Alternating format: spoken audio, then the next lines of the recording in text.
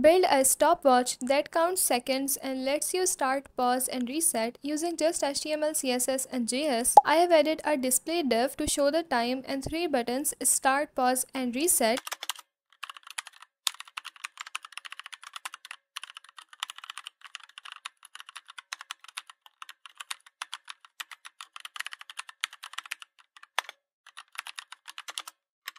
We use setInterval function to update the time every second. Start begins the timer, pause stops it, and reset brings it back to 0. We also check to prevent multiple intervals from overlapping.